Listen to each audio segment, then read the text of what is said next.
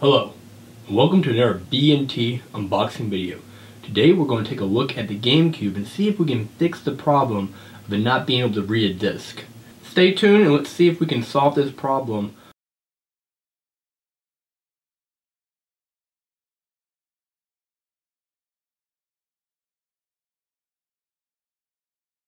Today we have a GameCube. It is a black GameCube. This one has some problem with it. I don't know if I'm going to be able to fix it, but we're going to take a look at it and see if we can get it working. What happens is essentially it's not reading a disc. It pops up the menus on screen, but it keeps saying no disc. I put a couple of discs in that I do know work, and nothing happens. I have seen that maybe the lens needs to be cleaned off, so I figured let me just open this whole thing up, clean it out, and see if we can get it working. To do so, you will need one of these star screwdrivers. You can get them off Amazon or eBay for, I think this one costs $5, and it comes with 2 bits, or this one came with 2 bits. They're both the star bits that Nintendo uses. The smaller one is used on the Super Nintendo games and the Nintendo games, and I believe in the N64 games. And the bigger one seems to be on the consoles. The GameCube has 4 screws on the bottom, and you remove those, and the top just slides off. It's actually really easy to open up. It does have it's dusty. It's not horrible, but it's dusty. So we got the GameCube opened up. I believe this lens needs to be cleaned off, but I'm not 100% sure, so I'm just gonna clean that, and while I have it open, I'm gonna try and clean the dust off of some stuff. To do that and make it easier, I have some Q-tips and some rubbing alcohol that I put in one of these bottles that came with screen protectors for my phone. It was their solution, whatever that was, but I emptied it out and put rubbing alcohol in it, so makes it a little easier to apply to the Q-tip for me. But I'm going to try and clean it out. I think I'm going to focus on the dirt over here and maybe over on this side, and then go for the lens. At least if that doesn't work, I think it's going to be cleaned. Give a few sprays. There we go. Probably don't want too much. This cooling fan over here, it's dusty, but I've seen a lot worse before, so I guess that's a positive. Rubbing alcohol might not be the best way to absorb the dust. This is a little loose though. I don't know, maybe over years some stuff came loose. It is possible that this has been opened before and someone unscrewed some stuff. This is not a console I owned originally. I got it used, and it doesn't work. At least gameplay doesn't work. It does turn on, show the main menu. It was able to read memory cards, so that's cool, you know. My finger's gonna work more than the Q-tip. Let me see if I can tighten that down. That's probably shouldn't be loose like that.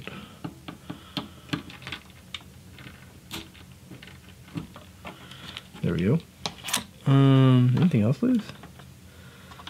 Just a tad. Okay.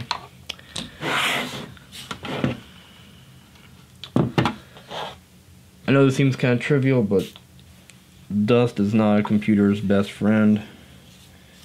Hopefully most of it sticks to the rubbing alcohol. Alright, let's see if we can get this lens cleaned up. I don't even know if it's working. I mean, it's possible the whole assembly is not working, because when I would turn the system off, the disk wasn't spinning. Now it may be, it doesn't sense anything, the motor doesn't turn on, so that's highly possible. I'll do a cleaning, I'll pop a disk on it, and we'll turn on and see if anything spins up before putting the cover back on. Doesn't look dirty at all. Alright, let me get a disc, and I will see if this turns on. Or see if it spins. It does turn on. F0, let me get the power. Let's plug up.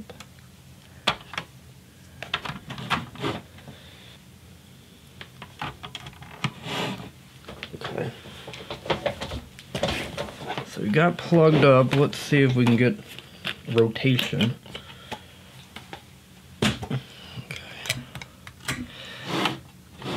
Alright, so to turn this on without the cover on, you need to push this switch down. It's how it senses the lid's closed. So you push this down and then you hit the power buttons.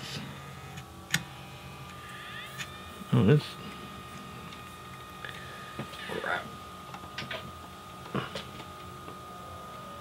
Okay, so let's see, I might have messed up on this.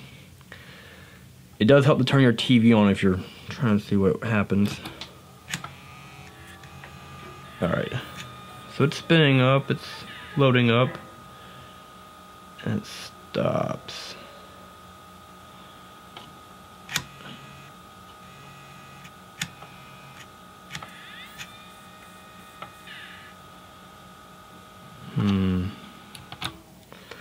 Okay, so the motor does spin. So that does take care of the issue of does it work?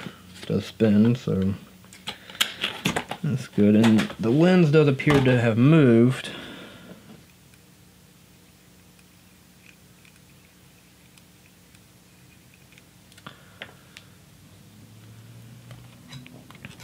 It's like a one-trick pony, man. That's all I know what to do is clean that sensor, that lens. Got nothing out of this time.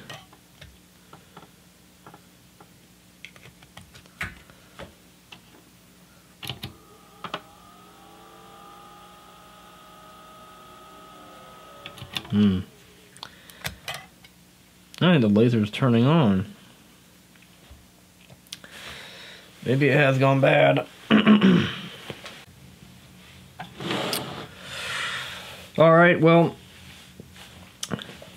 that seems to be all we can do to clean the lens up top.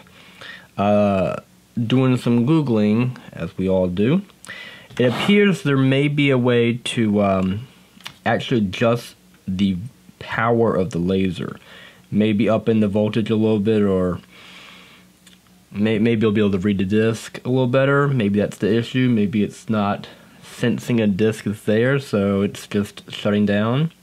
So I'm going to go through and try to turn the voltage up a little bit. But if you turn up too much, it can actually burn your disc. That could be kind of cool. But that's not for now. Alright, so what we need to do after since we've taken everything apart, we're going to want to take the front and back panels off. There are these clips right here, and there's one here, and the same on the back side. We're just going to gently push on them. You want to pull the clips out away from the unit and then just kind of folding it down. You don't want to have any of these ribbon cables break, but it looks like it's fine just to let it hang there a little bit. And this one just lifts out. Put it off to the side. Then we need to remove the cooling fan. The piece that was just a little dusty, This one is the two screws here, and that is it. We just need to remove the fan. So take your trusty screwdriver, Phillips screwdriver, by the way, Phillips. try and keep all your screws piled up someplace in some type of order. Organize them in some way. Otherwise, you may find yourself reassembling it and having leftover pieces and not knowing where they go. That's happened to me a lot.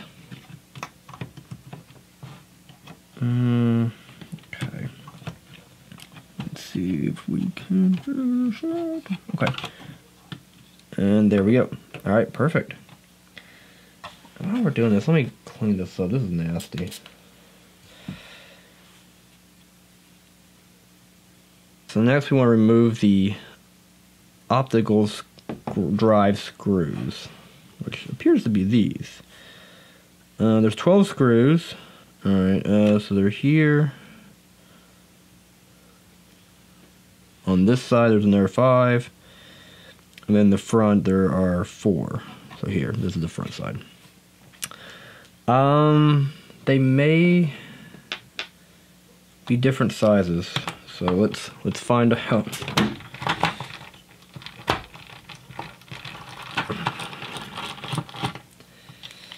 Alright. They look to be about the same as the previous screws. But again, you want to, at the very least, keep the screws from this side, this side, and this side grouped together. You don't want to just mix them on a pile. At least that way you'll not be able to say, hey, I got 3 screws, they gotta go someplace, all 3 of them came out. Whereas if you just had a big pile, you're not gonna remember and keep them, you know, you have 2, then 3, 4, 5, and the grouping can help sometimes. I remember where things go. It looks like they're all the same size. They're all the same size and the same threading. But grouping is definitely going to make it easier to remember where everything goes.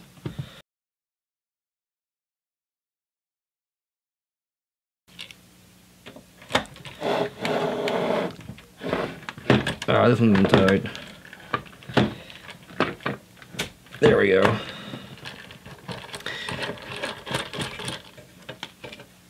My screwdriver is a little on the small side for these, so that's why it's a little bit harder. What's this? It's a PH1 Phillips. Probably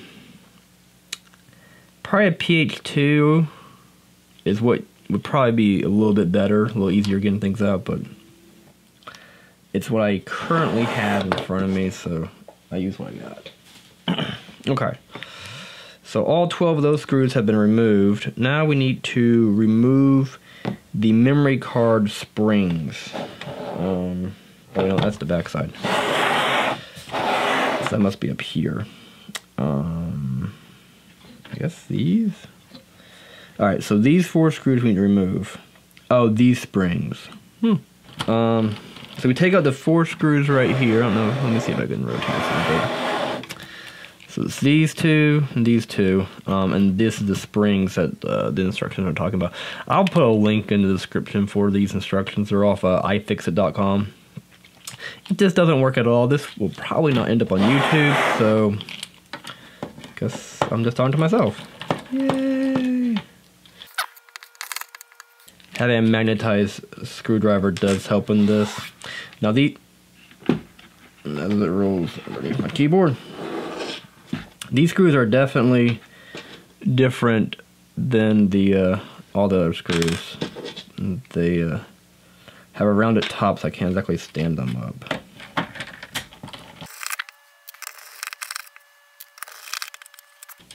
As you can tell, my screwdriver is not the strongest. Alright, so then we remove these. Remembering their orientation, they need to go back the way they came out. I don't think left and right matters. I think they look the same.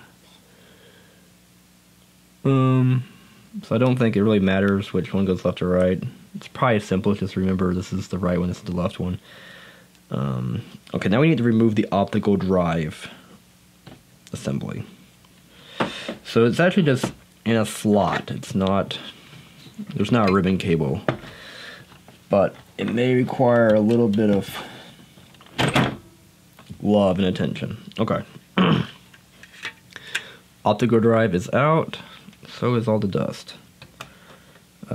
Please stay tuned while I clean this. It's gonna be clean though. Alright. I may take that outside. Alright, but we need to turn our focus to this.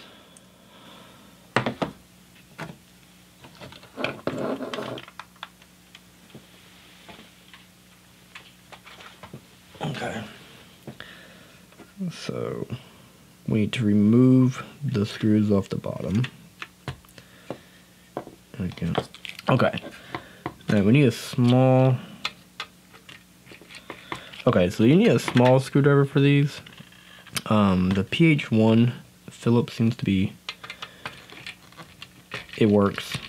If you have anything bigger than the PH1,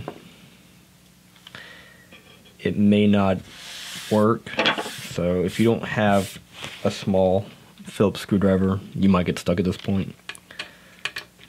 So make sure you have small tools.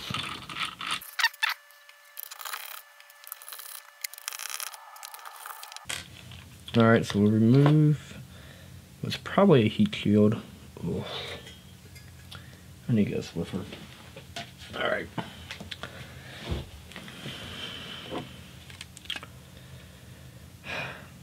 So, I have no idea if you can see this. I might try and circle it.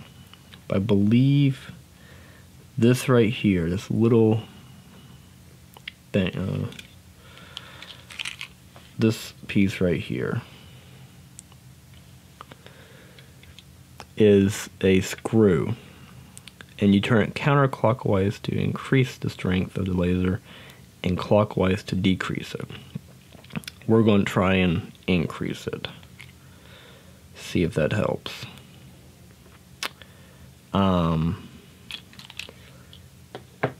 But first I want to clean it off because I can't actually see what position it currently is.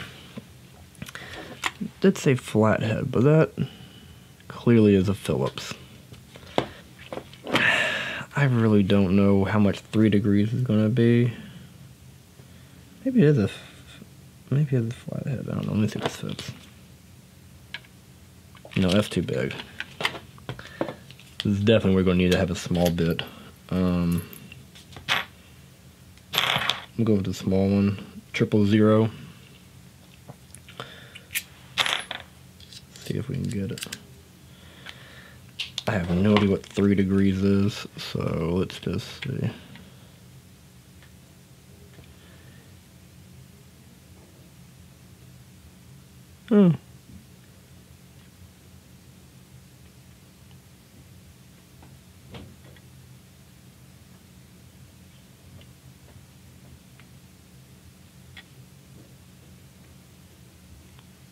I have no idea that turned. It turned extremely easily. There's no give, and since you can't see it, ends up rotating. All right. Go back on what I said about being Phillips. It is a Phillips, but use a flathead because then you can actually monitor where it went, or take a picture of it.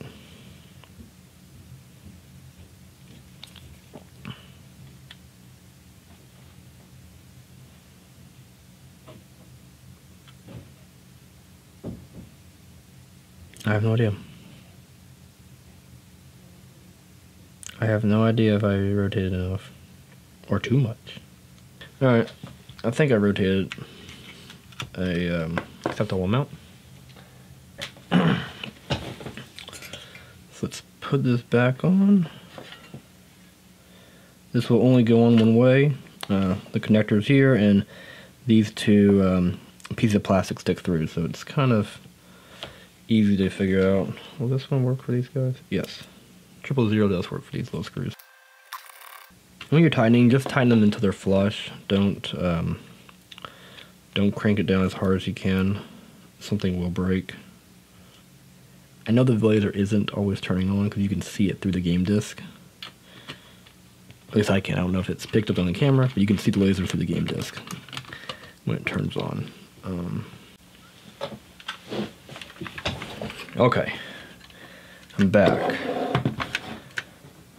Took some compressed air and cleaned this thing right up. Now let's reattach this to the main unit. Taking a nice firm push down. We reattach these springs.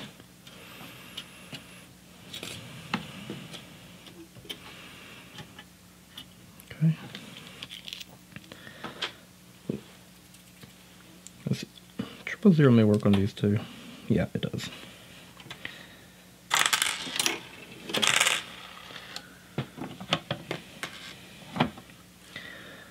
So all the small screws seem to be 000. These bigger ones are probably going to be 0 on your screwdriver sizing.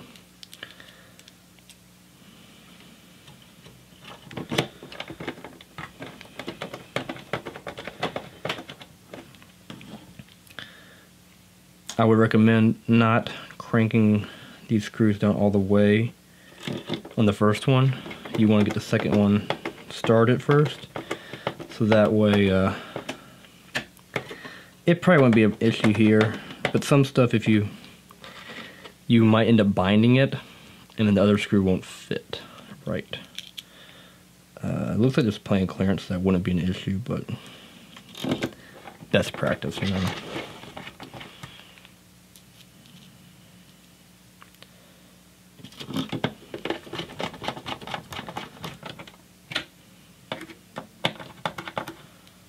Alright, we'll start with this side where we have our 5 screws. Let's see if 0 work on here. 0 may work. Let me give it, or 000 may work.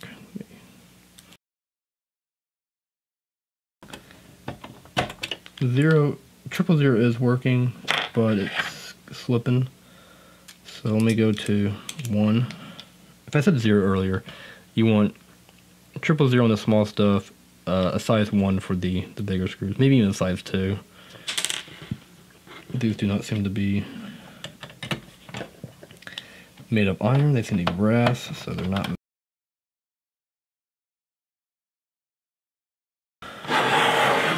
Now on back, we have the set of 4.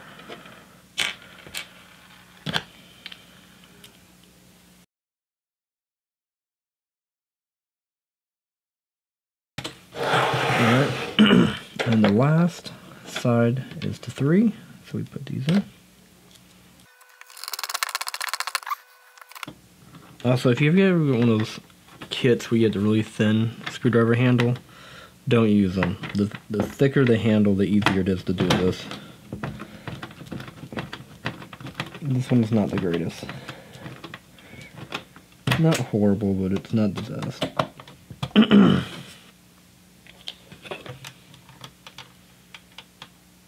Oh, well, since it has 5 screw holes, it's a little hard. But the end ones are actually for this. So these 3 actually go in the middle.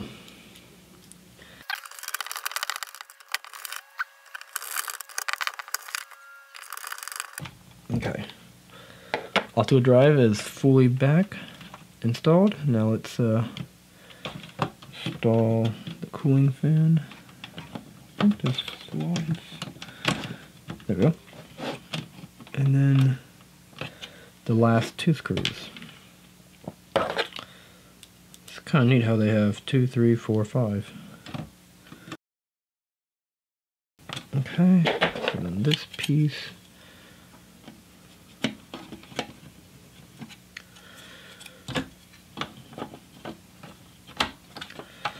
That piece folds up like that.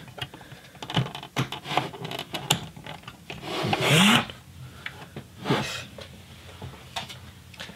This sits on top. Alright, let's see if anything we did worked.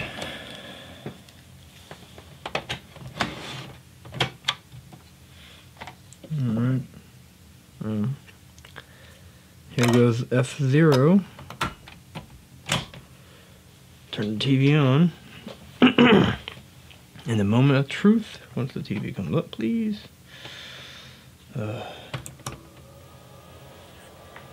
power's up, so fuck that up. Ha! It worked! And look at that.